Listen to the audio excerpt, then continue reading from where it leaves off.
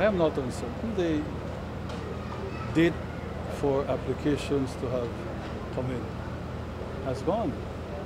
So, Mr. Bradley did not put in his name, so as far as I'm concerned, that's it. so there won't be any allowances for him to make a late entry? No, sir, not as far as I'm concerned. No, of course, I am not the party, but in terms of my personal position, absolutely not.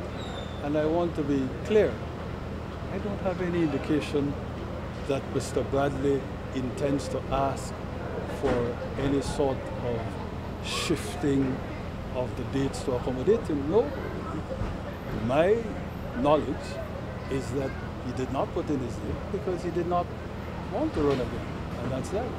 Sir, do you feel that perhaps Bradley's decision to not run again would perhaps kind of lower the possibility of U.D.P bringing in the Belize City Council slate? Look, considering that they're looking at new meat, new blood, new... Well, you're not really looking at new blood, which perhaps is a bit of a disadvantage. I don't know whether you want fresh faces or whether you want experience that's tried and true. But the two persons who have put in their name, both Councillor Leslie and Councillor Willoughby, have been there for donkey's years. Councillor Leslie, I believe, topped the polls in the two elections, I believe there were two, that he ran.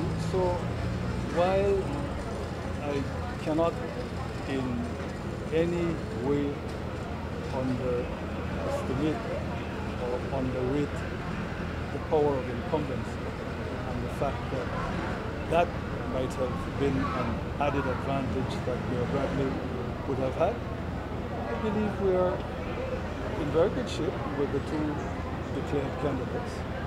And while the elections in Belize City will not be anything remotely approaching a cakewalk, I think we can